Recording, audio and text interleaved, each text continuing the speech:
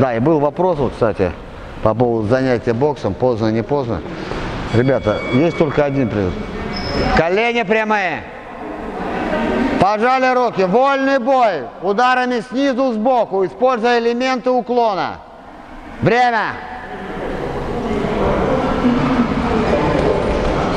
Только снизу, сбоку работаем. Стоп.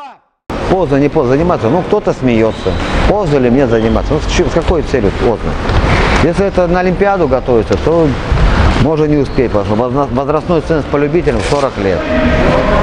Для себя, конечно же, бокс это уникальный, развивающий, заново заставляющий мозг.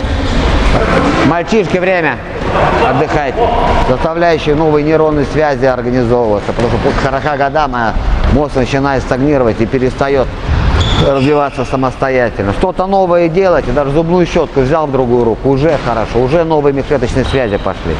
Но, естественно, не убегать, Рашид! Катя, ближе! Ну, естественно, что в любом случае, что вопрос восстановления, вопрос метаболизма у 15-летнего и 40-летнего разный.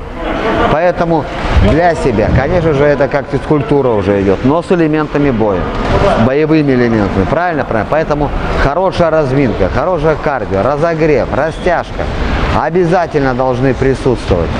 В первую очередь уже у людей опытных в возрасте имеется в виду. А 35 совершенно не возраст.